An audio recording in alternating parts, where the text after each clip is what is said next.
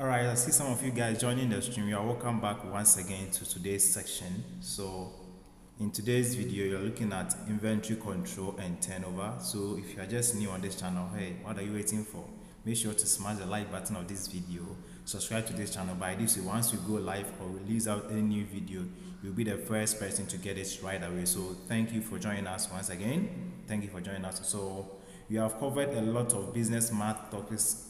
Just check the links or check the description of this video. We have a lot of links you can watch, and then you get much more better with business mathematics in that light. So today we are looking at inventory control and turnover. So you are welcome back once again. So make sure to like this video. If you haven't subscribed, subscribe to the channel so that by this way, once you go live, you're able to get our updates right away. So today we are looking at inventory control and turnover. That is what we are considering for today's video. So let's get started. But make sure to invite friends to join this awesome session so that we can all learn in that light. So today we are looking at inventory control and turnover. What is inventory? So inventory, once you heard of inventory in business, you are talking about what? Goods that the business, whether manufacture or purchases outside for what? Resale to customers. Whenever you are talking about inventory, you are talking about what? Goods that the business manufactured. If it's an in-house, they manufactured in-house, or when they purchase outside, they can also purchase out and then resell back to what? Customers. That's what we call what? An inventory. So in more technical terms, inventory can also be called what? A merchandise. So inventory, you're talking about a merchandise of goods that a business resell to its what? Customers, whether they manufacture it in-house or they buy it what? From external. They buy it, let's say they buy it from outside. So that's what we call what? An inventory. So when it comes to inventory control, okay, you being a manager, or you being, let's say, a production manager, or you being an inventory manager, you expect that inventory will be kept in a way that we ensure that the inventory will be of what? Good condition. Is that okay? So when you keep inventory, the goal here is to ensure that the inventory will be of good condition. So at a good condition, you ensure that it doesn't go spoilage. You keep in certain facilities and materials or certain strategies that will ensure that the inventory kept at what? At good condition without was spoilage. So when it comes to inventory control, we are talking about keeping of what? Inventory, or keeping of stocks at their optimum what? Level. Here, the optimal level, we mean here where we don't have excess of inventory or we don't have a shortage of inventory. What do we mean by excess or shortage? By this way, if you have excess of inventory, mean that your capital is going to lock up. The capital that you used to, engage in a business is going to be locked up. Is that okay? So inventory control will ensure that you don't keep excess of stock so that you don't cause capital lockup, or you don't keep shortage of stock so that you don't get out of stock. Because when you get out of stock too, you lose what? Loyal customers. Because at the end of the day, the customer is going to shift their brand and move on to what? Other competitors who is dealing with the same what? Inventory. Because at that time you weren't having stock. So inventory control comes in to ensure that you keep stock at their optimum level, to ensure that there is no excess or shortage of what? Inventory within the production setting or within the organization, and also to ensure that the inventory are kept at what? Good condition. So when it comes to inventory within the business, we have three forms of inventory. Okay, we have three forms of inventory in business. We have what we call the raw material as an inventory. We have what we call the work in progress or work in process what? Inventory, and the last we call the finished what? Goods. So basically we have three types of inventory within the business. We have what we call the raw materials, we have what we call the work in process or work in progress, and you have the last we call is as the finished what? Goods. So these are the three forms of inventory that a business keeps and also resell to their customers. But most of the times in businesses and in normal business, it is only the final output that majority, or let's say 99% of it, sell out to what? 8 customers. That's what we call what? A merchandise. Is that okay? So with merchandise, you have three forms. You have what? The raw materials, you have the work in progress or the work in process, and we have what? The finished what? Goods. So that is an inventory and an inventory what? Control. So that is what we need to know when it comes to inventory. And you're talking about turnover too, you're talking about the number of times you're able to convert your inventory to sales. So we'll get into more details about turnover when we get there in that light. So let's move on. So actually, let me give some acknowledgement here. This slides I'm using is not my own slides, coming from lecturer in KNUST School of Business, Dr. Muntaka. Actually, this is the slides that I'm using. I'm using a slide actually for academic purpose for presentation, so it's not coming from me. So I acknowledge the source of the slide that I'm using. So that you also need to know. So these are the outline. First of all, definition of what inventory control is. I think we have talked about it. Methods for computation of what inventory. So we have a number of methods that we can use to value what inventory. You can use to value inventory. So when it comes to inventory valuations, you also understand it much more better. And then also we talk about computation of what inventory turnover. Then we will go through all of them in that light. So having said that, we said inventory of a business is the amount of what goods, right, it has on hand at a particular time. So we have retailers and wholesalers also usually have only one type of inventory. As I said, you call it what? The merchandise. So merchandise is also called what? An inventory that the business would use to what? Have, which is the goods they sell. I mean, the goods they sell to what? Their customers. So in a merchandise business, inventory is a merchandise. In a mercantile business, inventory is a merchandise that is here for what? Sale. So when it comes to as such, it will ordinarily be converted to what? Cash in less than what? 1 year. So inventory that a business keeps and we can convert it within less than a year, we call it what? Current assets. So let's take note of it, that current assets are inventory or are assets that we can easily, or its expiration or its in terms of duration and benefit lasts within what? 1 year. That's what we call current assets. And assets whose benefits last within one accounting year or within 1 period, 1 year period, that we call what? A current assets. And as I said, if the business inventory they do, whether they purchase it outside or they manufacture it in-house, if they manufacture it in-house, they're going to have what we call raw materials, as you can see here, then goods in process or work in progress, and what we call the finished goods. So these are the 3 stocks that you see or inventory. Whenever you don't hear of inventory, you can also hear what we call stocks. Stocks is the same thing as what? Inventory. Once you don't hear of inventory, you can also hear of what? Stocks or goods that the business what? Sell to their customers. So these are the things that you need to know when it comes to what? Inventory. So they are saying that at least once a year, business undertake a fiscal account. So when it comes to inventory valuation, that's where accounting comes in. So we have even 2 types of what? Stock taking. When you're accounting stocks, we have fiscal stock taking, you have what we call the perpetual what? Stock taking.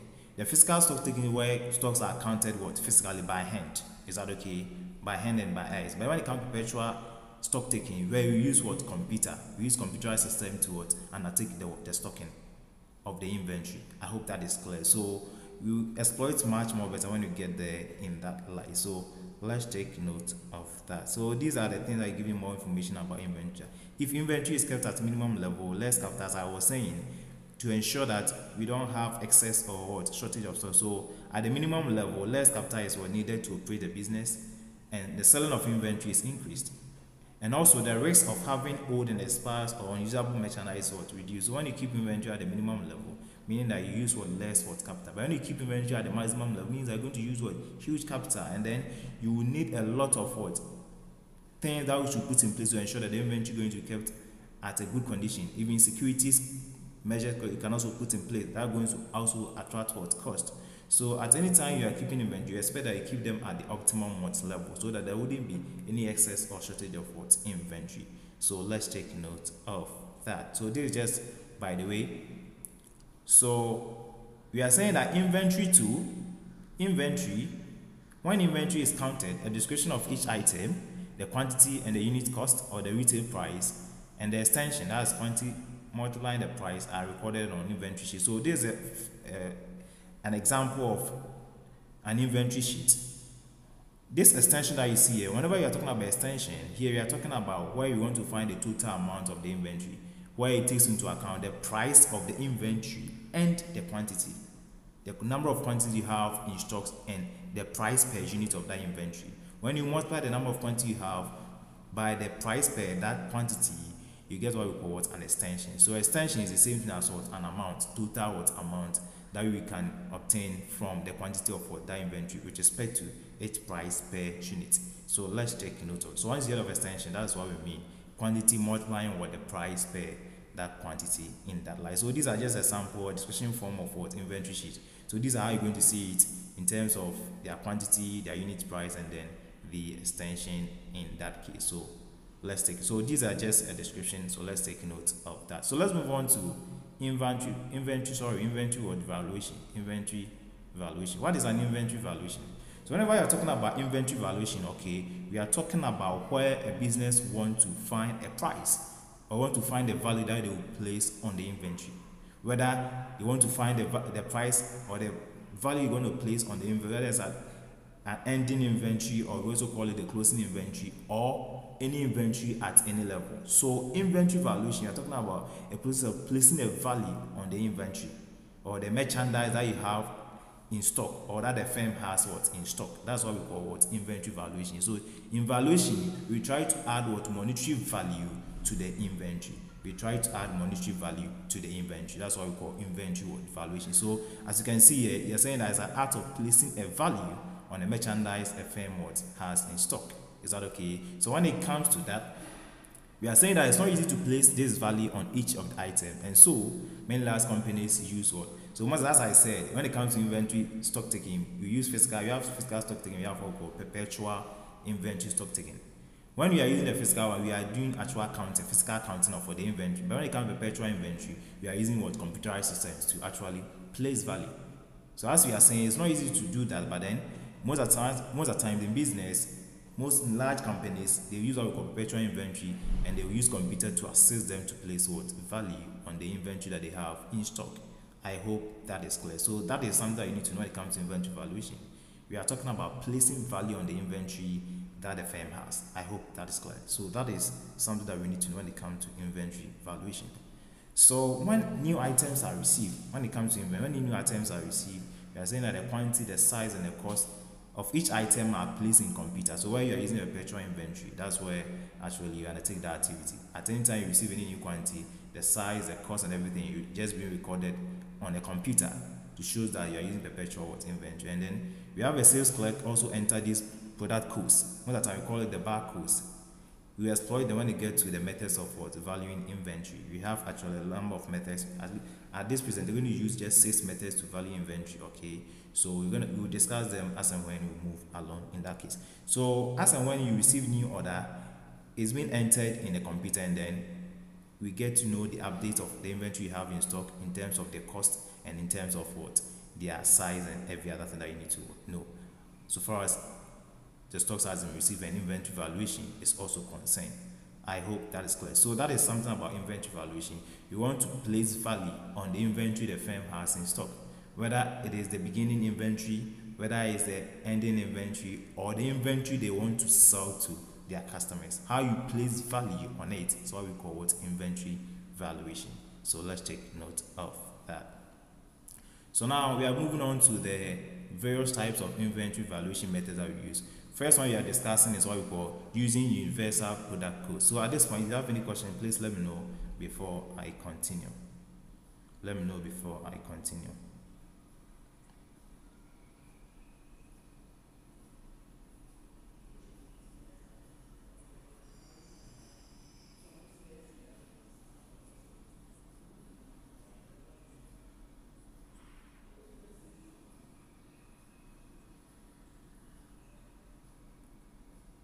Let's also make sure to share this video so that others can also join us. Make sure to share this so that others can also join us. Is that okay? Let's keep sharing and liking so that others can also join us in that case. So if you have any question, please let me know before I continue in that light.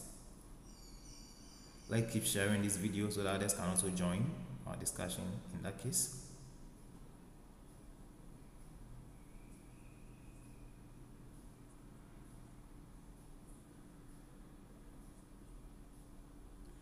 Alright, so we are starting with the universal product codes. It's one of the methods that we use to value what inventory. It's one of the methods. So as the name suggests, universal product codes, here we use what codes. Most of the time called what barcodes that will always appear on the item when they are sold in stores. I hope that is clear. So when it comes to UPCs, they are just as strips, also known as what barcodes, that appear on many items sold in stores. So for us to know the quantity of inventory you have in stock, and if you are using universal product codes here, more like what a technological form of finding the number of inventory you have in store in terms of quantity, the price, and then the amount, Most of the time, we use these barcodes to scan. Most of the time, you scan it, and then you see that there's the quantity you have, there's their price, and then there's what the value that you can actually derive from that inventory. So they are usually ranging from 6 to 3 decades depending on the country of origin. So most of the time, the decades that we are talking about, the barcodes that you can see here, they are saying that they are being ranging from what 6 to 3 decades. And then the universal product codes help business greatly in keeping track of inventory, especially on what computers. As I was saying here, we are using technology, computer, to value what our inventory. So business that cannot afford a computer take count of what merchandise in stock physically. So as I said earlier on, we have two ways of dealing with what stock taking and with respect to inventory valuation. You have the physical stock taking, you have what we call the perpetual stock taking. If you are using physical stock taking, then we are dealing with actual counting of stocks. Whether you count it monthly, whether you count it quarterly, semi-annually, or annually. It can even be daily. Is that okay? So you have that physical stock taking. Here we count it by hand. But when you are using perpetual, that's why you're using computer to do the counting of the inventory. I believe that is clear. So that is where you are using universal product codes. Right? So here we use barcodes to deal with the counting of the inventory. So when inventory is taken weekly, monthly, quarterly, or semi-annually, it's termed as what we call periodic or stock taking. Please let's take note of this. Once you hear of periodic inventory of stock taking, we are talking about where inventory is being counted a certain period within the cycles of the business, whether it's weekly, monthly, quarterly, semi-annually, or let's say yearly. It depends on the period. So the period that will actually the business will engage in the counting of the inventory will determine their periodic inventory they have for that period. I hope that's so. Periodic inventory, I'm talking about inventory is being taken weekly, month. So the period, based on the period they take the inventory, you can call the inventory act or activity they engage on as periodic inventory stock taking. So let's take note of that. So periodic inventory is useful in detecting losses resulting from theft and other stuff. So most of the time we use this to ensure that there wouldn't be any losses and stolen of inventory within the store. So when you're using universal product codes here, you're using barcodes to actually do the physical counting or check for the stock valuation and other stuff in relation to that. So if you have any questions, please let me know before I continue.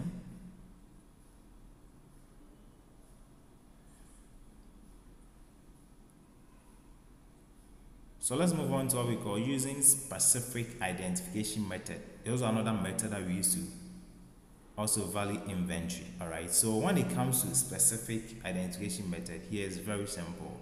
Here we use alphabets and numbers. Okay, here we use alphabets and numbers. To value the stock. In that, what do I mean here? In terms of let's say the price of the inventory, the quantity, and even where the inventory is being placed. That's where universal specific identity method comes in. Specific identification method, where we are using alphabets and numbers to value the inventory in terms of the price, in terms of the quantity, and even the shelf or the place in which the inventory is going to be placed. I mean the location the inventory is going to be placed is what we call specific identification method. So there's an inventory control method that involves the use of numbers or letters, I was said, or both, to categorize the items and indicates their cost, as I was saying, the price of the inventory, and any other control that business seeks to introduce into its inventory control system. So here, let's say within this method, let give more explanation. Within this method, each item is cost coded, right? So each item is cost coded or identified. For example, a store could use a code to represent cost, noting that all costs are two decimals. So they are saying that, for example, if store can use code to represent what it costs, and they are saying that here each cost have for two decimals. So let's say, for example, if I have an item bearing, let's say, MAT as MAT, this is what specific identification method is saying. That if I have MAT, the idea is that it will have a cost of 2 cedis 35 pesos. There's explanation behind. If it is used for identification of section in the warehouse, then the item bearing MAT will be in section 2. So here, the section 2 here, they mean the cost, right? And then the shelf 3 is going to be the 3 going to be the shelf in which you can get the inventory, and then the 5 going to what, the slot. Is that okay? Is that okay? So here they will use coding system where we use what, alphabets and numbers to make representation in terms of the cost, in terms of even the section that you have the inventory, and then we have the shelf, even which it's, and even the slot within it. So here most of the time they will give you, I mean, a combination of what, alphabets, and they will tell you that, hey, this is, let's say, using this one, or let's say using, let's say, let me use, let's say FEL, FEL. So FEL means that the F, which is 5, going to be what, the cost, which is what, 5. This is going to be the section that the inventory is found, and then the E is going to be the 6, shelf for 6, and then the last one, 7, is going to be what, the slot for 7, within which we can find what, I mean, the inventory. Is that okay? So that is something that you need to know. And the cost aspect comes in. They are saying that where all costs are being categorized as what, 2 decimal what places. So mean that if I should pick this FEL, means that I'm going to have what, 5 cedis, 67 what, pesos. 5 cedis, 67 what, pesos. So that is how using specific identification method what works in terms of cost, the location they're going to have it, and even the price associated with what, the inventory in that case. So let's take note of that. So the coding system has to be clear and known to what, all employees. So when you're using the coding system as a way of what, valuing stock or controlling stocks, you should be able to explain it to all the employees in the business so that they can easily what, understand it, so that at any time there is any, let's say, sales within the business, actually once they understand the coding system, they can easily what, deal with it, and then they are good. And most of the time these things are actually engaged where we are using computerized systems to do it and do stuff, where the business link computerized systems of what, value inventory to this method, so that you can easily what, help them to actually deliver their intended what, activity within the business. So that is specific identification what code. Here we use what, alphabets and numbers in identification. If there is any question, please let me know before I continue.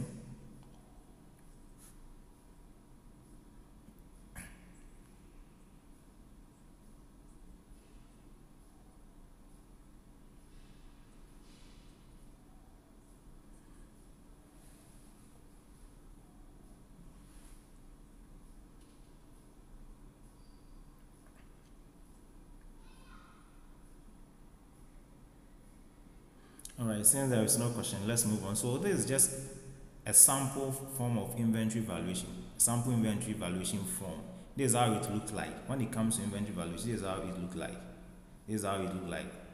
Clement, you're saying that you should go over. Please take your time, and then also we go back to the question, so that you go back to, I mean, the presentation, so that you can get everything back. If you just join us, you're welcome back to this live stream. Kindly make sure to like and subscribe to the channel, and make sure to follow through so that you get to know what we are talking about in that light. So this is a sample of inventory valuation form. So as you can see, you have the name of the business, Terra Limited, right? Yeah, and you have what, the store.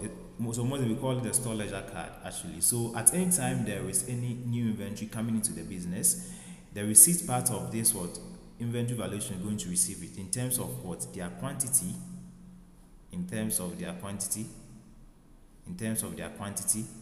the rate, we mean what, the price per the inventory, and then amount, we mean the extension, where you multiply the quantity by what, the price or the rate of the inventory. So at any time there is new order coming into the business, the receipt side takes care of what, this what, inventory we are receiving. Is that okay? And then at any time we are selling out some of them, to our customers, that's where the issue side also takes care of it. So the receipt side, you can also call it the purchases, that's on the part of the business, and then the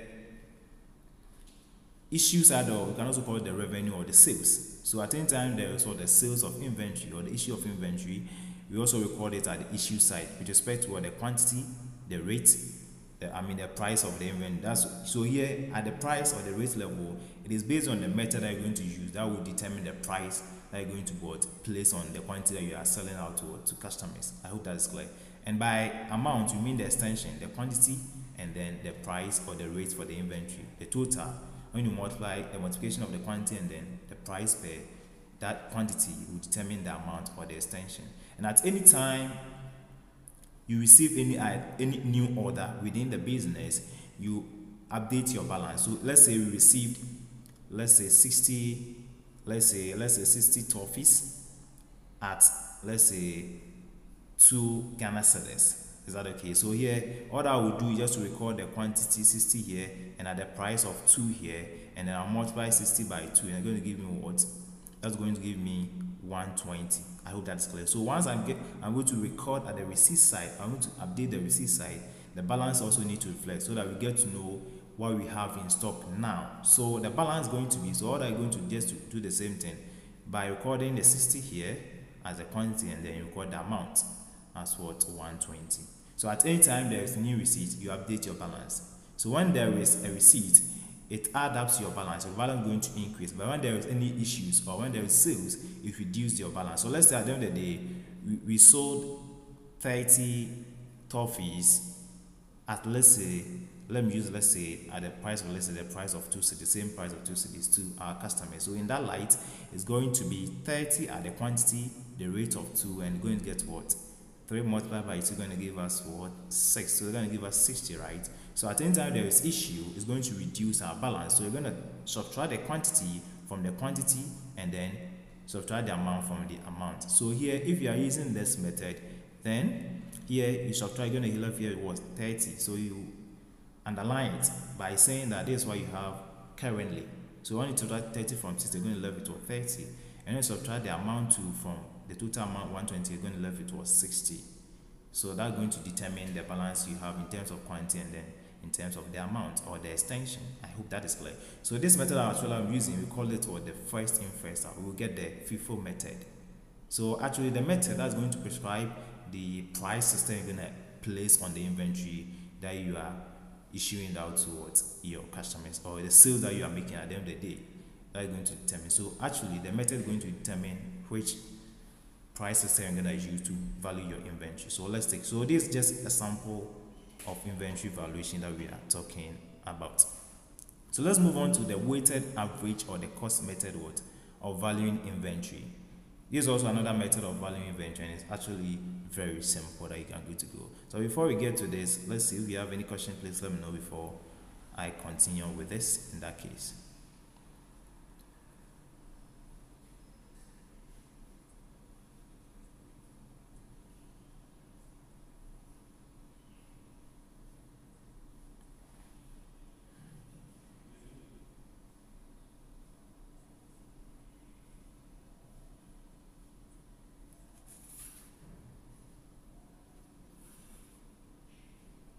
Alright, so when it comes to the weighted or the average cost method, it's actually very simple.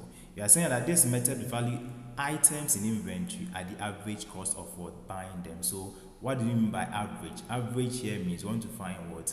The overall, let's say the overall price or the overall cost of what the item, taking into account numerous what? Batches of quantities and their prices. This is what we mean. So for example, let's take an example. Let's take an example. Let's say I have a set of batches of what? Inventories coming in, and it's called toffee. So let's say first batch I receive 60 batch at a price. Let me use white so that you get to. So let's say I first of all receive what? A batch of 60 toffees at the price of let's say $1. Is that okay? Right. And then let's say I also receive another order, let's say that was 70 toffees at the price of let's say $3. Is that okay? So let's say I have just these two words, batches of inventory, and with respect to what? Their cost per unit or their price per what? Unit. I hope that is clear. So when it comes to this method, weighted or the average cost method is saying that first, all that you need to do, if you want to find the value that you're going to place on the inventory, whether it's an ending inventory or the inventory you're issuing it out to your customer, or the sales that you're making, the price going to, as a business, you're going to place on that inventory that you bought from outside and sell it to your customer. This is what you're going to do when it comes to weighted or the average cost method. All that you need to do, all that you need to know here is that first of all, you need to consider the stocks that you have in, the inventory you have in stocks. Is Is that okay? You need to consider the inventory you have in stock and their batches that you have. And then all that you need to do is by what? Finding what individual extension or individual what amount. So this is what I mean by the individual amount or individual extension with respect to what the batches. So let's say I have these two batches, 60 at what? $1 and then 70 at what? $3. So this is what you're going to do. By extension, we mean what? The quantity multiplying what? By the price. Is that okay? So here 60 by 1 is going to give me what? 60. I hope that is clear. So $60. And then here 70 by $3 is going to give me what? It's going to give me $210 more. So this is why you're going to add what? This what? 2. So 60 plus 210 is going to give me what? $270. So this is going to be in terms of what? The amount, the total amount with respect to these two batches. So let's say this one's batch 1 and this one's batch 2. So B1, B2. I hope that is clear. And then so once you're able to find the amount, that's by extension, the total extension with respect to batch 1 and batch 2, you also find their total what? Quantity. So what is 60 plus 70? 60 plus 70 is going to give me what? 130. I hope that's clear. So now I know that in terms of the amount or extension is what? $270 what? Dollars. And in terms of the quantity, it is what? It is, let's see, it is what? 130 toffees that we have here. Is that okay? That in terms of quantity and in terms of what the amount. So the weighted average or the average cost method is saying that all that you need to do is to find individual batches with respect to their extension or the amount. Okay, so all that you need to do is multiply the quantity you have now, the quantities that you have now, with their unit prices. Is that okay? At the end of the day, add up all the individual amount or extension you have. Is that okay with respect to the batches, and also add up all the quantities you have with respect to individual batches. And at the end of the day, whatever you're going to get as the total amount with respect to all the batch and the total quantity with respect to all the batch, you divide the total amount, all right, that you have by the total quantity from all these batches, and whatever you're going to get becomes the price you're going to use to place on the inventory you have in stock, whether you have it in stock or whatever you are, let's say the sale they are making for the period, or let's say any beginning inventory. Is that okay? So whatever you're going to obtain after the amount by the quantity, is that okay, becomes what? The price. You're going to place it on the inventory, whether you are into sales or you want to find the value of what? Your ending inventory or the closing inventory for the period. So that's what we mean by the weighted average cost method. The weighted / average cost method. Is that okay? So here first, find the total cost of all the items purchased in the period, as we have already indicated. So that's what I've done here.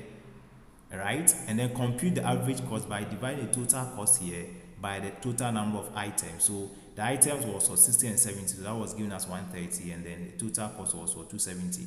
So once you're able to get that, so here you're going to go 270 divided by what? 130. I hope that is clear. Divided by 130. So once you get that, whatever you're going to arrive at this figure or this operation, then that becomes for the price. So they are saying that at the end of the day, step 3, you multiply the average cost by the number of items in inventory at the time of the valuation to obtain what the inventory value. So whether you want to find what the inventory ending inventory, that's the closing inventory you have in stock, or you want to find the value of the inventory you are into sales, you can use this price to be placed on that inventory so that you can get to know the value of that inventory at that spot. I hope that's what we call weighted or average cost method of valuing an inventory. So let's take note of that. If there is any question, please let me know before I continue. If you just joined us, you are welcome back to this section.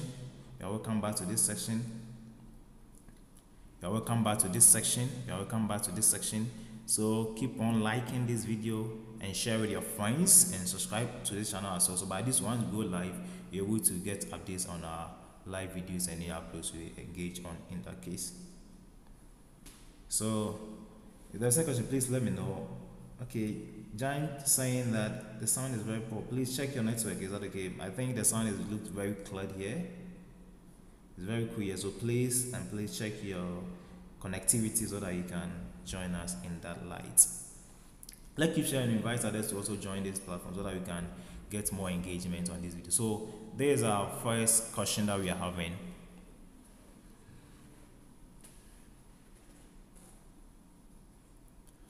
So we have, so if there is any question, there is no question, then let's move on in that case. KB and Glady Wooden Limited had made the following purchases for the EFF backpack during the year. So let me read again. KB and Glady Wooden Limited made the following purchases of EEF backpack during what? The year. Backpack during the year. So we have for the beginning inventory, and we have January, March, we have July, and then we have October. So these are the periods within which we purchase inventory and then we make sales as against those period in that light. I hope that is clear. So these are the items we have in stock now. And let's see what the requirement of the question is. You're saying that at the end of the year, there were 70 backpacks inventory. Use the weighted average. We are used to use the weighted average method to find the inventory value.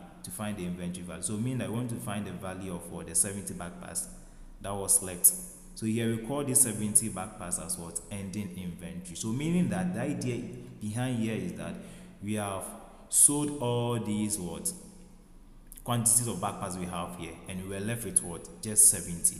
So we had to use what? The weighted average method to find the inventory value. This is what the ending inventory. So in doing that, all that you need to do, as I said, with the weighted average, all that you need to do is to compute for individual total cost with respect to the batches, okay? And after once you get the total cost, add the total cost of all these batches or period, and also add all the quantities you have, or the quantity you have for the period. And also, once you're able to get that, divide the total cost by the total quantity so that you get to know the unit price. That price is going to obtain. That's what you're going to use to what? Value the ending inventory. So the idea is that here we have sold all the backpacks and we are left with what? 70 backpacks of inventory. And that's why we are told to what? Value it. Is that okay? Using the weighted average method. So this is what you're going to do. So you're going to find the extension of this. You're going to find the extension of this. So by extension, you're going to multiply. So here, this is what you're going to do. You multiply the quantity by their price. Multiply the quantity by their price, quantity by their price, quantity by their price. Is that okay? So 20 by 7 is going to give me what? So let me have it here. It's going to give me 1,000 what? 400. I believe that is clear. 1,400. Then 50 by 80, 5 is going to give me what? 40. So it's going to give me, that's 5 is 40, right? So it's going to give me 4,000. I hope that's clear. And you also have 100 backpacks by what? 90 Ghana cedis. That's what's going to give me 9,000. I believe that is right. Sure. And then we have 60 by 85. Let's see 60 by 85. 60 by 85. 60 by 85. 60 by 85. Let's see. I'm checking with my calculator. You can also do so with your calculator. 50 by 85. So sorry, 60 is 60 by 85. So 60 60 multiplying 85. In my case, I had what? 5,100. So 5,100. And then 40 by 75 gonna arrive at, I think it's 3,000. Check and let's see. 3,000. I had 3,000. Let's see. Let me check once again. So 40 multiplying 75. So I had 3,000 in that case. So once you're able to get these individual costs from these different periods, you add all the costs here. So you're gonna add 1,400, 4,000, 9,000, 5,100, and what? 3,000. At the end of the day, you should be able to get the total cost for all these different periods. So let's do the addition. So with Mike is 1,400 plus 4,000 plus 9,000 plus 5,100 plus 3,000. With my case, I had what? I had 22,500. Let's see what I also had the same thing. So this is going to be the total cost for all these what? Different periods, okay? And now they also need to add their total what? Backpacks we have, quantities that we have in stock, or the inventory you have in stock. So 20 plus 50 is going to give me 70, plus 100, 170, plus 60 is going to give me what? 230, right? 230 plus 4 is going to give me 270. So I'm going to have what? 270 as the total backpacks we have for the period. So now, once you're able to get this down, then we can say that the average cost is going to be the total cost from these different levels divided by the total quantities from these different total quantities of backpass. So it's going to be 22,500 divided by 270,000, and then that should give you, so let's see the division. So with my case, when I divide 270 by 2,500, I had 83.33. The three are reoccurring, but in cities we have two decimals, so we're going to shorten it as what? 83.33. Can I say this? I hope that is clear. So that is the value of the inventory asset using the weighted average with respect to per what? Backpass. So now for you to get the total value for the 70 backpass, that was an ending inventory, you're going to tell us that therefore at 70 backpacks, your total cost or total value, the total value of the inventory is going to be 70 multiplying or the unit or the average cost for each backpack, which is going to be what? 83.33. At the end of the day, you should be able to arrive at, so just multiply by 70. So let's see, 83.33 multiplying what? 70. In my case, I had 5,833.10. So this is what I got for the value of for the 70 backpacks using what? The weighted average. So all I need to do is first of all compute for the individual cost from these different periods with respect to the quantity, and also once you compute that, you add all the total cost from these different periods and also add all the total quantities from this period, okay, and you divide the total cost by the total quantity. Whatever you're going to get is what you're going to use to value the inventory, whether it's an ending inventory or whether it's a sales. If you are issuing, it's an issue that you are selling, or it's a sales, then use that price to multiply the quantity you are issuing, and then you get the value of that inventory in that case. So that is for the weighted average method. If you have any question, please let me know before we move on to the first in, first out method of valuing inventory. If there was any question, please let me know before I continue in that case.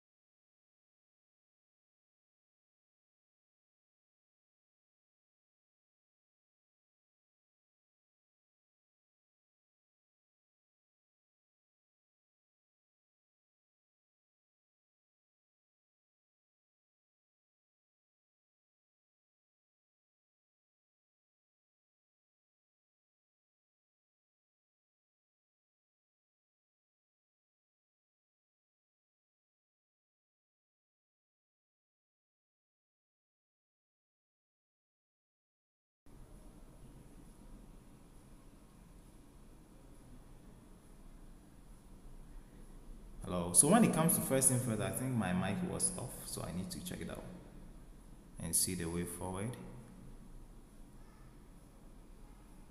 Please, I'm coming. Let me check this before.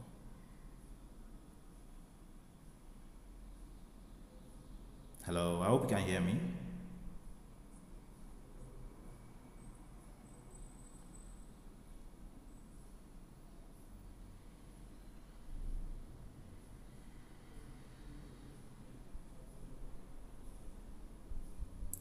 So when it comes to first in first out, okay, the idea is that whatever comes in first will be the one should be issued outward first. Whatever comes in first will be the item to be issued outward first. So inventory that we receive earlier will be the first inventory to be issued out, or will be the first inventory that we will sell to our customers. So this method assumes the natural flow of goods through inventory in such a way that first goods to arrive are the first goods to sold. Is that okay? So that is the first one. So under this method, the most recent item bought by a company remains in the inventory for long. Is that okay? It remains in the inventory. So whatever that came as the last inventory, or let's say as the last order, is going to remain in the inventory until those inventory that came as earliest is going to be the order that are going to issue to our customers. So whatever came in as recent will remain in the inventory until all the orders that came in earliest has been issued out or sold. Is that okay? So that is the first in first out method. So now let's take an example.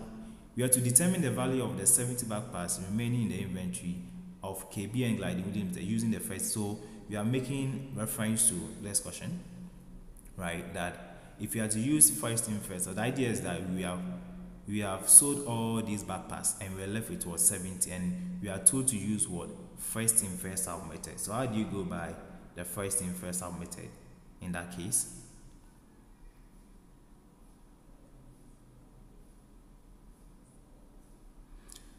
So now, if that is the case, let me read something from so that you get to understand what we are doing here. Oh, let me remain it. Let me have it remain. All right. So let's see. So the idea is that we have sold all these goods. You have sold all these goods, right? And we are left with 70. So we are talking about first thing. So let's see. So you can see that from this information, the earliest batch of back parts that is within the inventory of the stocks of the business is what? The 20 back parts, right? At the price of 70. So this one is off. 70 at the price of what? At the quantity of what? 20 back parts is off. Then you also have what? 50 at 80. We have 50 at 80 also what? Off. So we have also sold this. We also have 100 back parts at 90 also off, because we were told that we were left with 70. Is that okay? So let's see. So meaning that the 70 is going to be found within what? July and what? October, right? As what? An ending inventory. I believe that is clear. So meaning that here, for us to get the 70 as the ending inventory, meaning that we sold just 30 back parts on what? July, and we're left with what? 30. Because here you have a total of 60. Is that okay? So meaning that when you add the remaining 30 at the period of July to October, so which is 40, you're going to left with what? 70. So in using the first in first out method, meaning that we first of all sold the 20 back parts, and then when it was done, we came back to the January on, and then we follow suit to the March, and then we came to what? July, and we sold what? 30 of them, and we were left with what? 30 together with what? The October. So for the October's on, we didn't even touch it. So we just left it, because that's why we were left at the end of the day. So meaning that if we are left with 70, the 70 is going to come from July, so just what? 30, and then October of what? 40. That will make it what? 70. So the first in first idea is that whatever quantity comes in first will be the first quantity which are issued out. So here when we were selling it out, we first of all sold what? 20, 50, 100, and then we were left with 70, and then we said the 70 is coming from July and what? October. So to find the value of what? The 70 ending inventory using what? First in first out is going to be the price of what? July, which is what? 85, and then the price of October, which is 75, which is spread the quantities at these different what? Levels, or at different what? Period. I hope that is clear. So in doing so, We can say that we have for 30 backpacks at the price of July, which is what, 85. So 85 Ghana cedis. Is that okay? And then so that's going to give us an extension. And also have what, 40 at the price of 75. That's was from October, which is this 40. Is that okay? Right. So in that regard, I can say that, so let's see, 80 multiplying what, 85. Let's see the 30 multiplying 85. Let's see the outcome. So 30 multiplying 85. In my case, I had what, 2,550. 2,550. And also, when it comes to 40 multiplying 7, I had what? So let's see from here. So 40 multiplying 75, I had 3,000. So I had what, 3,000. So now the value of the ending inventory, which is the 70 backpacks using first in first out, is going to be what, 5,550 Ghana cedis. So that is the ending inventory when you are using what, first in first out method of what, stock or inventory valuation. So that is that. If there is any question, please let me know before I continue in that case.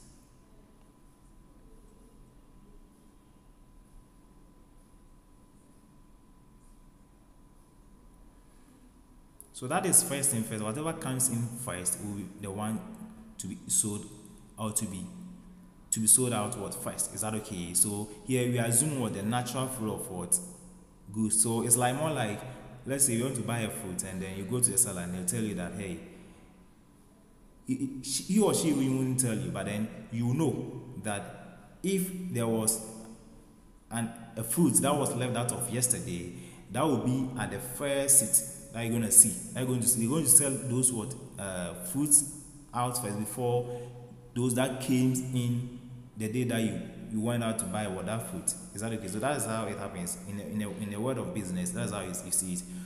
At any time, they will prefer to sell out the goods that was left at a particular period. Once they sell those out, after that, that's where they're going to sell what, any other goods that they receive during what, that period that they are engaging in their trading activity. So that is the particular example that you can think of when it comes to first in, first out. Whatever came in first will be first what, issued out. So let's take note of that. So let's move on to the opposite of the first in, first out. The opposite of first in, first out is what we call the last in, first out. The last in, first out. So this also is the opposite of first in, first. The idea is that here, whatever came in the most recent will be the inventory order going to what, sold it out. Is that okay? So the last in, first out idea is that here, whatever came in the most recent batch of inventory that you receive will be the inventory that when it comes to sales, you're going to what, issued out as what, a production, or as, let's say, as a production when we are selling out our inventory. Whatever came in what, last will be the inventory what, first issued out. So that's why we call it last in, first out. Meaning that whatever came in last will be the first inventory that we're going to what, we're going to sell it out to our customers, or issue to what, our customers. Is that okay? So this method assumes a flow through which in such a way that goods remaining in the inventory are the first goods purchased. Is that okay? So we said that in first out, goods that came in most recent will remain in the inventory, also those that came in earlier have been what, have been sold. Is that okay? But then here, the idea is that whatever came in last will be the first inventory to be what, to be sold. Is that okay? Right. So that is last in, first out method. So the most recent one will be the inventory that we will issue out to our customers. I believe that is clear. So that is last in, first out. So this is direct opposite of what? Direct opposite to that of the first in, first out method. I believe that is clear. So using the same example from KB and gliding wooden, we are asked to determine the value of 70 backpacks in the inventory of KB and gliding wooden method at the end of the year using what? Last in, first out method. So here too, the goal here is that, let's go back to our question. The goal here is that here, you ask yourself, what is the most recent inventory you have in stock here? what is the most recent stock we have here? What is the most recent stock we have here? So we can say the most recent stock we have here is on what? In the period of what? October, which is what? 70 back pass at what? 75 what? Ghana cedis. I hope that is clear. So what is the most recent inventory in here? So that is October, right? So in this case, because we have the most recent inventory as 40 back pass at the price of 7, that should be the one. If you are to sell it, that would be the inventory or back pass going to what? Sell. Is that okay? So in this case, we're told that we are left with what? 70 back pass as ending inventory or closing inventory for the period. So at the end of the day, for us to use the last in first out method of valuing inventory, this is what you're going to do. Meaning that all this inventory that we have in stocks, when we were engaging in the selling, right, of these back pass, we first sold 40 back pass at the price of what? 75. Is that okay? So when this batch of inventory was done, we went on to sold that of 60 back pass at the price of 85, and we also went along to also sold that of 100 back pass at the price of what? 90. Because we were told that we were left with 70 inventory as an ending inventory, meaning that those ending inventory going to be coming from January, which is what? 50 back pass, and that of what? 20 back pass at the beginning of what? The period. That's the beginning what? Inventory with respect to their various what? Prices. So to find the value of inventory, that is 70 back pass at the end of the period using last in first out, is going to come from the January on, which is 50, and that of what? The beginning inventory for 20 back pass. I believe that is clear. So that is the last in first out. Whatever came in last will be the first order to be issued or we will sold to our customers. So you see, that was why when it comes to the selling, I mean, actually they sold all this, and then using the last in first out, it was the 40 that actually went off first, and that followed by 60, followed by 100, and then we were left with what? 50 at January, and then 20 at what? Beginning inventory. That was why we were left at 70 back pass with respect to their various what price. So in doing that, in using last in first out method, meaning that here we're left with what? 50 at January, right? 50 at January. Let's see the price. The price was what? 80. Is that okay? So it's going to be what? 50 multiplying what? 80. Is it 80 or 85? Let's see. Yeah, it's 80. It's 80. So 50 multiplying 80, and then 20 multiplying what? What was 20 on? The price was what? 70. Okay, 70. So it's going to be what? 70. That was what? The beginning inventory. Is that okay? So 80 by 5 is gonna give me, so gonna give me what? 4,000. Is that okay? And that of 20 by 7 is gonna give me what? So 20 by 70 is gonna give me 1,400. So I don't know, for me to know the value of inventory, the 70 back pass using last in first is going to be 5,400. 5,400 Ghana cedis. So that's going to be the value of the inventory using the last in first out. So meaning that we sold all the recent stocks or inventory that came in as the recent. I mean, you sold all the recent stocks that came in, right, before those ones that came in as what? The earliest inventory. Is that okay? And then those ones were having as what? A closing stock using the last in first out method. I hope that is clear. So that is the last in first out method. So when it comes to last in first out method, the idea is that those ones that came in earliest as earliest batch of inventory remain in stocks before those recent ones are sold. And that doesn't, when it comes to in business, in real life business, that happens in that way. They will prefer that those inventory that were left from previous period are sold first before the inventory we receive now are actually sold. Is that okay? But then here is directly opposite. They prefer that they will actually sell those that we receive now as against those that we were having in previous period. So that is the last in first out method of inventory valuation. So let's take note of that. So let's move on to, so if there is any question, please let me know before I continue.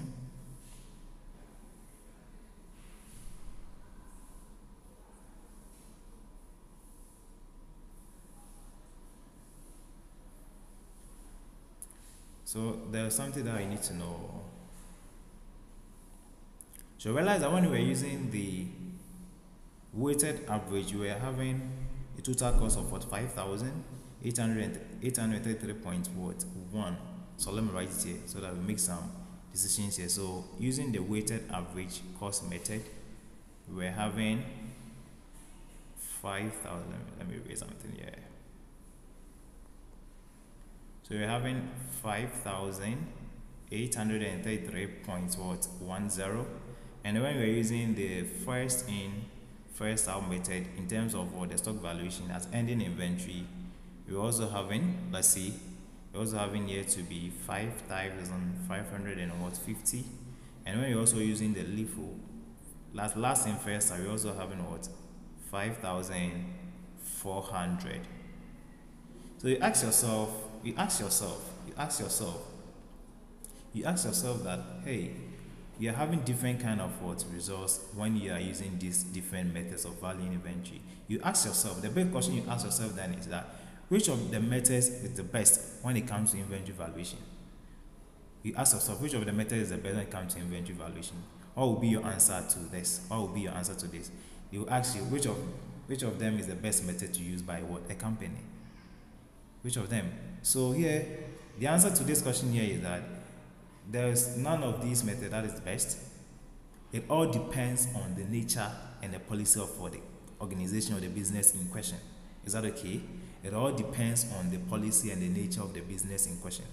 So whatever preference that the business will will go for, will determine the method that they will use. So we don't have any of them as the best among others. No. It is only based on the preference and based on what the nature of the business that will determine which of the method that they will go for it. Is that okay?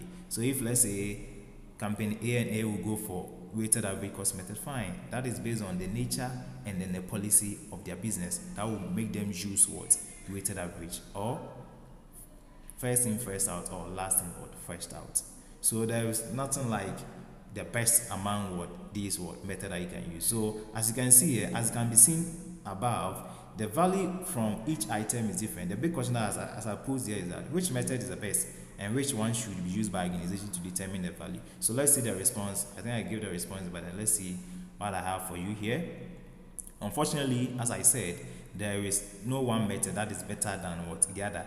The preferred method is to be determined by the company, and as I said, it is based on the nature and the policy of the organization in question or the business in question that will determine the method that they will go for. But however, we have some few indicators that can help a business to choose at least the method that they go for it, and then that will also help to mitigate costs and also to increase profit. So these are some of the few indicators that you can think of when it comes to using, whether you want to go for weighted average cost method or first in first out or last in first out. These are some of the few indicators you can look out for it in that case. So one, we can talk about when the market is stable. Actually, when the market is stable and prices do not fluctuate, all methods give the same inventory value. That's why we are saying that when the market is stable, in terms of when prices do not fluctuate, when there is no inflation and prices are constant throughout the period, then we are saying that when you use all the methods, they're going to give you the same inventory value. I hope that is clear. So price fluctuation, when there is no inflation and prices are stable, right? When you use all the methods, they're going to give the same inventory value. But then in an unstable, the OCT here is that in an unstable market environment where prices do fluctuate ups and down in prices. Tomorrow you hear that price has increased. Today price was 50, then tomorrow is 60. Means that at that time the market condition, the market environment is not, in terms of the pricing system, is not stable, and so therefore which method will be at least used so that it can help you as a business to mitigate costs and also to enhance your profit. This is what you're going to do. You're saying that in an unstable market prices where price keep on changing or price keep on fluctuating, when you use the weighted average method, it helps to smoothen the pricing system, and as a business it helps at least to mitigate your costs, reduce your costs, and also to make some profit for the day. Is that okay? So when you use weighted average cost method, it helps to smoothen out inventory values that might result from price fluctuation. When you use weighted average, it will help to stabilize price fluctuations in an unstable market environment. I hope that is clear. And also when you also use first in first out method, the idea is that the first in first out method results in inventory value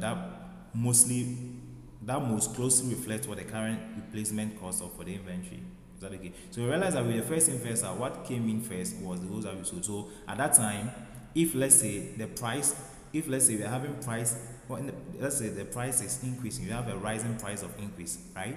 When you have to use the first in first out method, it helps to reduce cost, because at that time the cost that you incurred in purchasing the inventory was lower than what you have currently as the rising price. Is that okay? So when you use that as a method of value inventory, it's going to reduce your cost. Is that okay? But then when it comes to last in first out, because currently what we have, in terms of rising price, we have as a price is higher than what we actually purchased in previous time. When you're using last in first out in terms of rising price, your cost is going to increase, and that's going to reduce your profit. But in terms of rising price, when you are using first in first out, your cost is reduced and your profit is increased, because the idea is that when you first purchased the inventory, it was at a lower price, but then now the price has increased. So when you want to value your inventory using the first in first out method, your cost, in terms of your cost, overall cost is going to be low and your profit is going to be enhanced. That's the profit going to increase. When you are using last in first out, since you are using the current replacement cost, the current replacement price of the inventory is the same price going to use. At the end of the day, your cost will increase and your profit will reduce. Is that okay? So when it comes to last, in terms of the rising price, you cannot talk about the opposite. In terms of falling prices, when you use first in first out method, it results towards high cost and profit is reduced, right? But when you use last in first out in terms of falling prices, your profit is increased, but your cost is reduced. Because at that time, the current replacement price, right, is lower than the cost that you incur to acquire the inventory in the previous time. Is that okay? So these are the scenarios that we can think of when it comes to actually determine which method you want to use as a business in question. Is that okay? So what is required is that at the end of the day, what is required is that the business need to state the method that they are using in their financial statement, right? To tell the public that this is the method that we are using to value our inventory. As a business, you must state it. If you are a public company that you have been registered to publish out your account to the general public, you need to state it out. You need to state it on your financial statement to tell us that this is the method that you are using, so that as we users of financial statement, you can make decisions based on that. So that is something that we need to know when it comes to determination of which method to go for when it comes to inventory value. So this is our try question. I think we'll solve this question when you are done with the other methods. So if there is any question, please let me know before I continue in that case. If there's any question, please let me know before I continue. You want to finish out with the method? I think we are left just 2 and then the turnover, then we are good to go. So we'll finish very soon. So if you just join us, we are discussing inventory control. We are discussing inventory control, and we have talked about what inventory control is. We have talked about what an inventory is, inventory control. We are talking about some methods that we can use to value inventory valuations, and other stuff that you need to know. So if there's any question, please let me know before I continue. Let's keep sharing so that others can also join today's session, so that we can all learn together in that case. So let's move on to what we call the gross profit method, and then we come back to the retail method. So here I want to use some other board to explain this so that you get to understand it. When it comes to retail, when it comes to gross profit method and then the retail method, let's see. Let me use just this to do that. Let me use this board. So when it comes to the gross profit method of valuing inventory, the idea is that here you want to value inventory at their cost, right? Using a profit margin or profit markup. Please get this right. When it comes to gross profit method of valuing inventory, it follows an order where you as a business, or let's say you are in charge of the inventory system within the organization. If you want to value your inventory, you're using gross profit method. Here it comes into case where you are using a margin or markup concept in addition to the cost concept. So here it combines both what cost and profit approach in valuing what inventory. Is that okay? Most of the time, if you want to find the ending inventory within the space of what the business or activity. So let's see how gross profit method actually works here.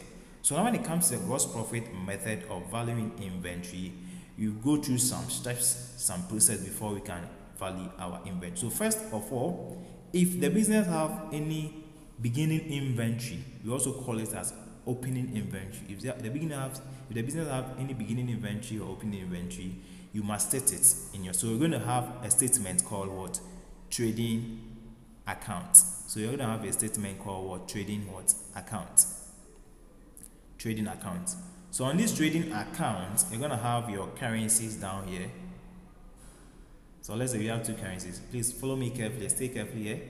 Please make sure to like this video and share with your friends as well. Make sure to like and share with your friends. Let's share and then like. If you haven't subscribed, subscribe to the channel so that we can get more engagement on this video. Right. So when it comes to the gross profit method, as we are saying, we're going to use a statement called trading account or a trading statement as an account. Is that okay? So the first thing that you need to know here is that if the business have any beginning inventory or opening inventory, you must state it.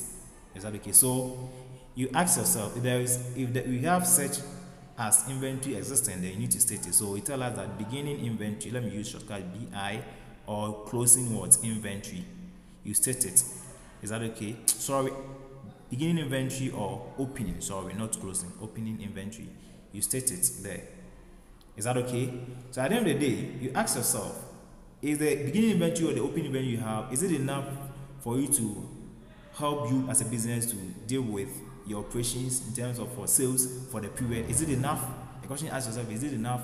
If it's enough, fine, you don't engage in other purchases. But if it's not enough, you're going to engage in other purchases. You're going to purchase additional stocks or additional inventory to be part of the beginning inventory. So we also add what we call add purchases.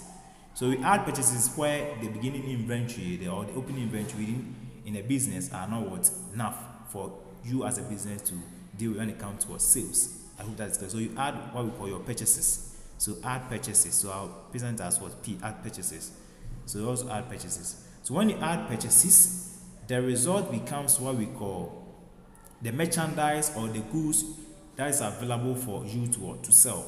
So we call it merchandise available for sales. So the addition of beginning inventory plus any additional purchases, it result to merchandise available for sale or goods available for sale. That's what we have. That's the goods that you have that you can sell to your customers at that spot or at that time. Is that okay? So when you add any opening inventory plus any external purchases to the beginning inventory, whatever you arrive as an addition between the opening and then the purchases, you arrive what we call merchandise available for sales. And as the name suggests, this represents the total inventory you have in stock that is available, that is at your disposal as a business that you can sell to your customers. I hope that is clear. So in doing so, you ask yourself, the big question you ask yourself here is that, were you able to sell all these inventory? If the question is yes, then there wouldn't be no ending inventory. But then if you couldn't able to sell all, then it has no, meaning that they're going to go an ending inventory. So if the question is no, then there is what we call an ending inventory. So you're gonna subtract your ending inventory or closing inventory from your merchandise available for sale. So you less it. So you less closing inventory. So in lessing it, you subtract, put in bracket, right? So when you subtract the closing inventory from your merchandise available for sale, you arrive at what we call your merchandise sold, or we call it cost of goods sold. Your merchandise cost of goods sold. Your merchandise cost of goods sold. So merchandise MCG X, merchandise cost of goods sold. So that's going to be your merchandise cost of goods. So this is going to represent your cost. So as I said, the gross profit method of value inventory takes into account the profit aspect of the company and the cost to value the inventory. Is that okay? To value the inventory. So we call this closing inventory as for the ending inventory. So this is how we find the ending inventory, and you're using the gross profit method. But that is not enough. So once you're able to get to the merchandise cost of goods sold, the next thing you ask yourself here is that at the end of the day, in question, you're going to be giving what we call the net sales or the sales for the period. Is that okay? And you're also going to give what we call a profit margin or markup. Get this right. Margin or markup. There are some tricks that you need to know. Profit margin or markup is actually a profit.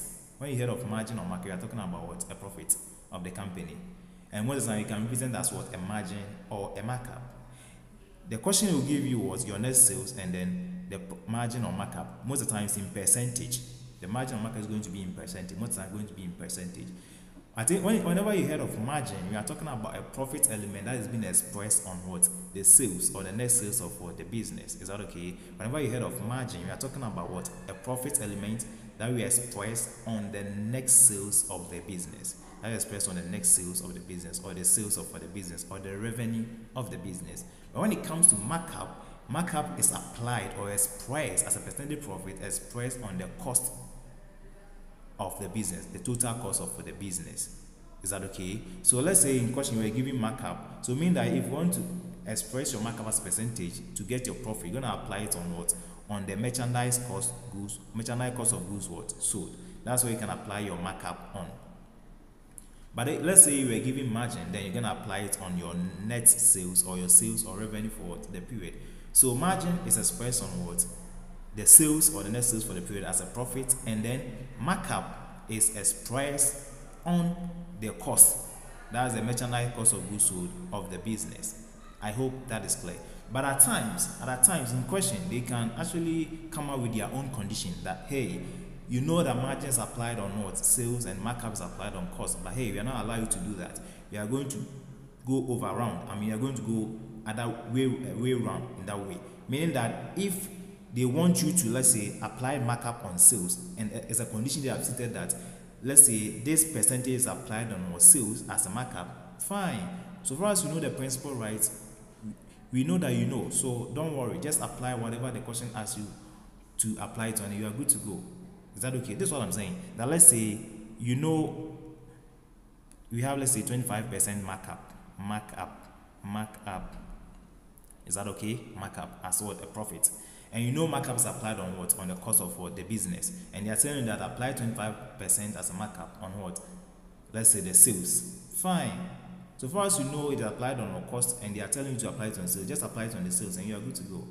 I hope that is clear. Or let's say you are giving 30% margin and you know margin is applied on your sales and they are telling you to what? Apply it on what? On cost. Just apply it on cost and then you are good to go. But where no other condition is given and the question is silent as to whether which item should you apply your percentage profit on it, you need to follow the principle saying that margins applied on sales and markups applied on what? On cost. So that is the principle that you need to know. So enough of this. Let's get into real deal. So here, once you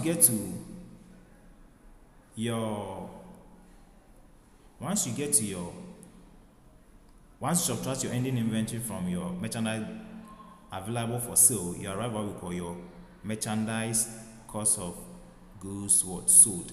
And that is going to remain here.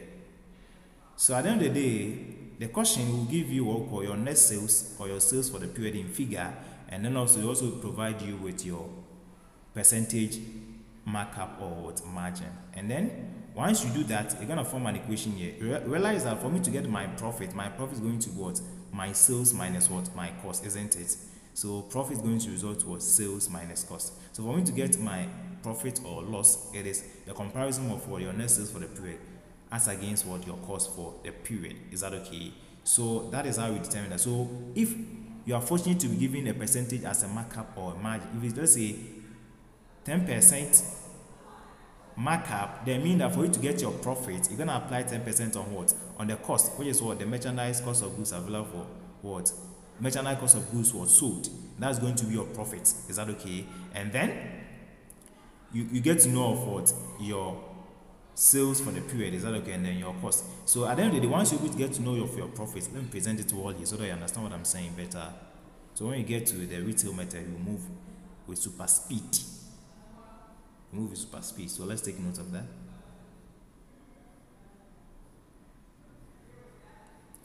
Move with super speed. So I'm coming. Let me do this. All right. So in this case, let's see. So once you're able to get your profit after applying, let's say, your 10% markup on the cost of merchandise cost of goods sold, you get your profit, right? So we are saying that for you to get your profit, for you to get your profit is equal to your sales minus what? Your cost of what? Your merchandise cost of goods sold. So that means that's what? C, to make it simpler for you. All right. So once I'm able to get what? My 10% markup, so let's say 10% what? Markup. 10% markup on my what? Cost. That's going to give my profit, right? And I know it's going to be the same thing as sales minus cost. I hope that is clear. So once you're able to get your profit, fine.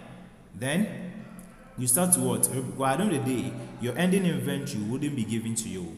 So you expect to use this method to get your ending inventory. So once you're able to do that, you will be able to what? Get to know of what? Your total what? Merchandise cost of goods also in terms of figure. Because at the end of the day, you wouldn't be given the ending inventory. So your cost of merchandise cost of goods sold wouldn't be enough for you to make a decision as to know as to whether you're going to arrive at your ending inventory or not. Is that okay? So once you're able to get your merchandise cost of goods in figure, you tell us that your merchandise cost of goods sold is going to be what? The same thing as what? Your merchandise available for what? Sale minus what? Your ending inventory. So once you're able to know this, once you also know this, you can easily find what? Your ending inventory by saying that your ending inventory, by changing your subject, right? So the ending inventory is going to be here. It's going to be your merchandise available for sale minus your merchandise goods what? Sold. Merchandise cost of goods or sold, and you are good to what? Go. So this is how we determine what? The ending inventory using what? The gross profit. So it's actually very simple. Get to know of your opening inventory, right? If there's any purchases, you add up to your opening inventory and arrive at what we call your merchandise available for what? Sale, and less your ending inventory. As I'm saying, your ending inventory will be given in the question. So you follow this method and you apply the percentage on whether it's on the cost or on the sales to get your profit, and then you start to go back by applying what? Some equations. So you know that profit is going to give you what? Your sales minus cost. Once you're able to get your cost as your merchandise cost of goods sold, you come and derive another equation that your merchandise cost of goods is the same thing as what? Your merchandise cost of goods available for sale minus your ending inventory, and you make your ending inventory as a subject, and you're able to find your ending inventory in that case. So that is how, when you are using gross profit method of valuing inventory, this is how it actually what works. So let's take note of that. If there is any question, please let me know. But one thing you also need to know here is that in every question you'll be given, or in real life situation, you'll be given a record of what? The company's opening inventory, and if there is any other purchases too, you're going to be given. So that is going to be given to you. But then as to whether to know the profit and then the ending inventory, you need to complete it yourself as an inventory manager, so that you're able to know what you have in stock for a particular period of time. Please, if there is any question, let me know before we draw the curtains to that end.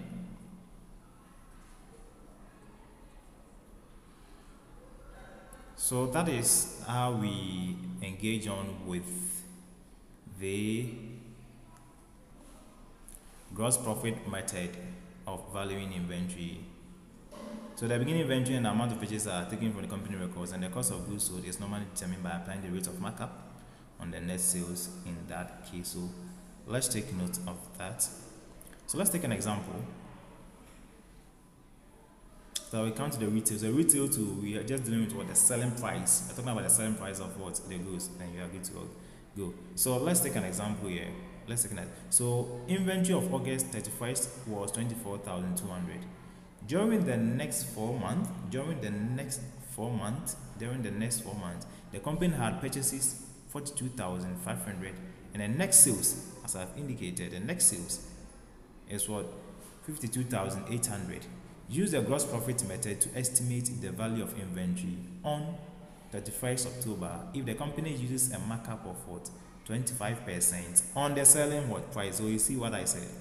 You know markups applied on cost, but they are telling you that you need to apply 25% on the selling price. So here you have no other option but to what? Apply the 25% on the net sales or the selling price of the business. That's all. Is that okay? But where there wasn't any condition given, you are supposed to apply the principle that markups applied on cost, and then you have applied it on cost, and then you are good to go. I hope that is clear. So that is the way to go when it comes to gross profit method of valuing inventory. Right. So now let's see how we can deal with this question. We are asked to use the gross profit method to estimate the value of inventory as at October. So we are talking about what ending what inventory. So this was the beginning inventory, August 31st August, which is 24,200. Ending inventory, that's what we are asked to work it out. So first thing, you need to compute for your merchandise available for sale. So we are saying that to compute for merchandise available for sale is going to be your beginning inventory, if you remember, plus any purchases if your beginning inventory is not enough for your operations for that period. So we add what purchases. So now let's ask ourselves, was there any beginning inventory? Yes, there was beginning inventory of what? 24,200. Is that okay? Plus, was there any purchases for the period? Yes, during the next 4 months, the company had purchases of what? 42,500. So now this is going to be our merchandise available for sale. So now let's add 24,200 plus 42,500. How is going to be the result? So 24.2 plus 42.5. I arrive at 66,700. So that's what I arrive for my merchandise available for sale. So once you get your merchandise available for sale, the next thing you ask yourself is for you to compute for your merchandise cost of goods sold. It is your merchandise available for sale, right? Minus your ending inventory. If you remember from here, the equation that we were deriving. So we said for you to compute for your merchandise cost of goods sold is going to be your merchandise available for sale here. Merchandise available for sale here that I'm talking about, all right, minus your ending inventory. So that's what we are applying in this regard. So let's take note of that. So let me have it here. Where is it? Right. So that is how we determine what our merchandise cost of goods sold. So merchandise cost of goods is going to be merchandise available for sale minus your ending inventory. Do you know our merchandise cost of goods sold? No. Do you know our merchandise available? That is yes, but we don't know our ending inventory. So we need to also derive another equation. We also get to know that for me to determine my profit is going to be my sales minus what? My merchandise cost of goods sold. Is that okay? Right. So in that regard, enough of that, we can say that, let me bring it here. We can say that now we were told that the company used a markup 25% on what? On the selling. So that is our profit, right? So therefore we can say that our profit is going to be 25% on the selling price, or the net sales for the period is what? 52,800. So what is 25% on 52,800? So 0.25 multiplying 52,800. For my case, I arrive at a profit of 13,200. So that's my profit, okay? So once you're able to get your profit, then we can say that we know our profit, we know our sales. Can't we find our merchandise cost of goods? So we can do that. So we can say that from the profit equation, we can say that profit is going to be what? So let's make merchandise cost of goods sold as for the subject. Is that okay? So let's do that. Oh, come on.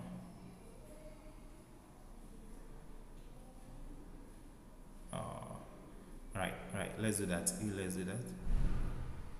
So we can say that if you want to make merchandise cost of goods sold, is going to be, so merchandise cost of goods sold is going to be, per the profit equation here, is going to be, so we're going to bring it, is going to be sales minus what? Your profit.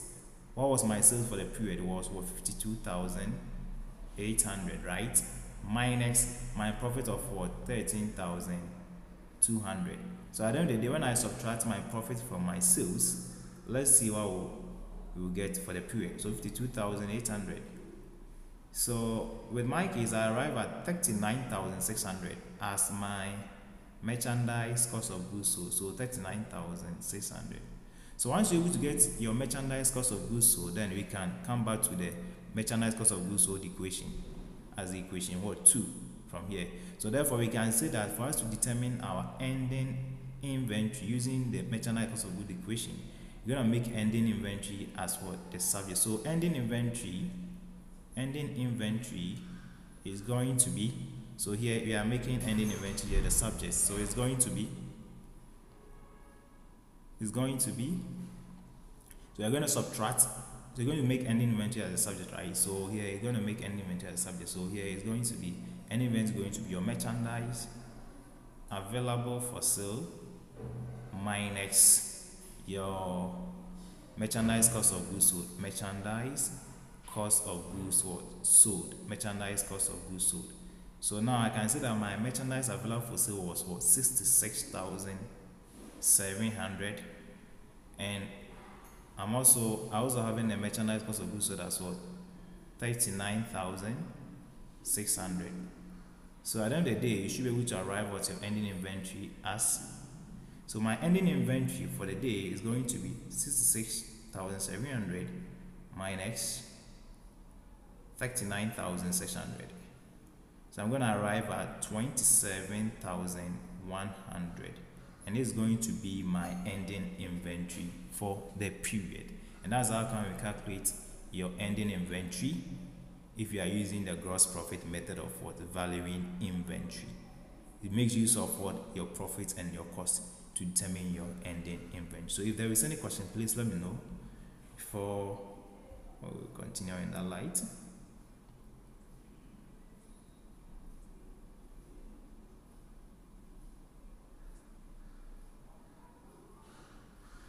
So now let's get to the retail part so that we'll draw the curtains, and the next time we meet we will talk about the turnover. Then we are done for inventory and turnover. So when it comes to the retail method, to actually here we value inventory at their retail price. That's more like their selling prices. Is that okay? Of the item. So here realize that with the cost profit, with the gross profit method, we're using the cost base to what? Value the inventory. When it comes to the retail price, the opposite. We are using the selling prices or the retail price to value what? The inventory. So in doing that, for you to actually determine your ending inventory for the period, this is the format that you follow. Always ask yourself, is there any beginning inventory for the period? If you have the beginning inventory, then it should be at retail, it should be at selling price or at retail price. Then you add your purchases. If the beginning inventory for the period is not enough to help your operation for the period, you need to what? Engage on any other external purchases, and you add up to your beginning inventory. I believe that is clear. So at that one, it should also be at retail, means at what? At selling price. Is that okay? So you add your purchases at selling price or at retail to your beginning inventory, also at what? At retail or at selling price. And at the end of the day, whatever you're going to arrive is the same as your merchandise available for sale, and that one also should be at what? At retail or at selling price. And for you to get your ending inventory, you subtract your net sales, which also should be the same as the selling price, from your merchandise available for sale at retail, and you get your ending inventory. So here, our ending inventory can be derived as our ending inventory at retail can be derived as our merchandise available for sale minus our net sales for the period. So meaning that our net sales is actually our merchandise available available for sale minus our ending inventory. So you realize that when we were using the gross profit method of value inventory, when you subtract the ending inventory from the merchandise available for sale, you get what your cost of goods, merchandise cost of goods sold, right? But when you are using the retail or the selling price, at any time you subtract your ending inventory from the merchandise available for sale, you get what we call your net sale for the period. You get what we call your net sale for the. So that is the assumption here. The assumption here is that when you are using retail, you rest at what a selling price. But when you are using the gross profit, you are dealing with what cost. So if you realize when we were subtracting the ending inventory from the merchandise available for sale, we were getting what merchandise cost of goods sold when you are using the gross profit method. But then because we are using the retail method, when you subtract your ending inventory from the merchandise available for sale, you get what we call your net sales for the period. So let's take note of that. That is very important that you need to know in that light. So let's take note. So here's what I was saying. When you subtract your merchandise ending inventory from merchandise available, you get what your merchandise cost of goods sold when you are using the gross profit method, right? When you are using the retail, you get your net sales for the period. So let's take note of that and make sure that when you're using the retail method, the company in question or the question actually will give you two prices in terms of it's going to give you the selling price and then the cost price, more like the retail price and the cost price. So if you are using the retail method, we expect you to go by using the retail prices to value what your inventory at the end of the day. So let's take note. So let's take an example.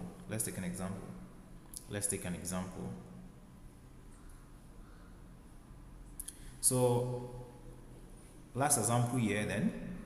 Think we have last one, we'll look at that one next time. So when it comes to the retail, let's take an example here. At Melcom stores, inventory on April, that's 30th April, was valued at 12,000 Ghana cedi at cost and 16,000 at what retail. This is what I was saying. They will give you two what prices, one at cost, one at retail. Because you are using the retail method, you're gonna use a retail price to deal with it. During the next month, the company made a purchase of 20,000 at cost or 40,000 at retail and had a total net sales of 42,000. We have to use the retail method to estimate the value of the inventory at retail on July. So that we are talking about the ending what inventory. We said to find the ending inventory. Ending inventory is always our merchandise available for sale minus what our net sales. I hope that's what we said. And how do you derive our merchandise available for sale? We said our merchandise available for sale when you are using retail method is going to be your beginning inventory at retail plus your purchases also at retail. So was there any beginning inventory in the question? Yes, that was at retail of what? 16,000. So it's going to be 16,000 plus purchases at retail of what? 40,000, which is what? 40,000. I believe that is clear. So at this point, you should arrive at 56,000. That is your merchandise available for sale at what? Retail. I believe that is clear. So once you're able to get your merchandise available for sale, then you ask yourself, was the net sales given in the question? Yes. So that was also given at what? At retail. We know that the net sales was what? 42,000. So for me to get my ending inventory, then I can say that my ending inventory is going to be my merchandise available for sale minus my net sales. I believe that is clear. All right. So in that light, I can say that my merchandise available for sale was what? 56,000. Right?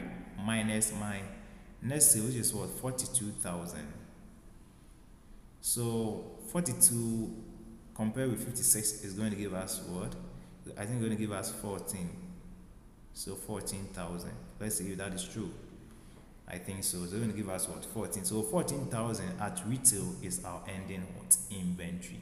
And this is how can we value inventory using what? The retail method of what?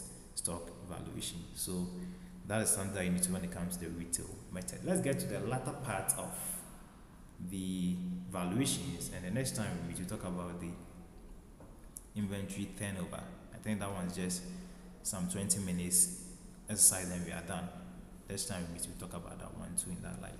So let's keep on to like and then share. If you haven't subscribed, make sure you subscribe to the channel so that once we go live, you get it right away. I believe there is no question so far.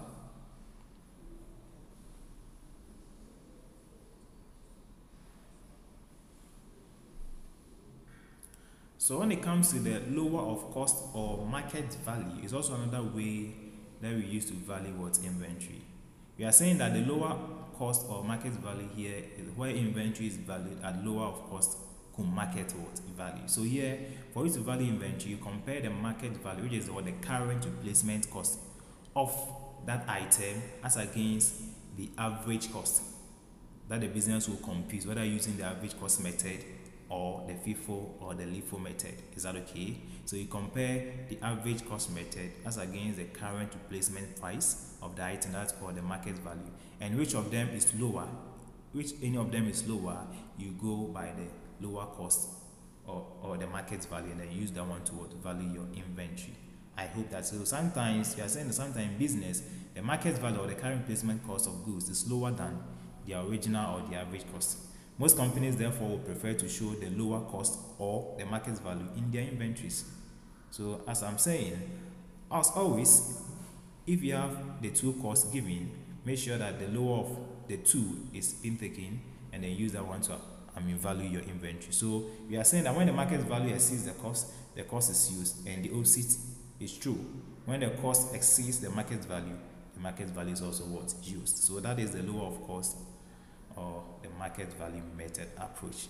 By the end of the day, if let's say the cost is not given, you expect as an inventory manager or as a practitioner to compute for the cost using the average method or the FIFO or the LIFO method of costing. Is that okay? And then always your market value for the inventory is going to give you, because I know when you make any purchases or any actually purchases from external, you're going to be giving the prices for the purchase or the item.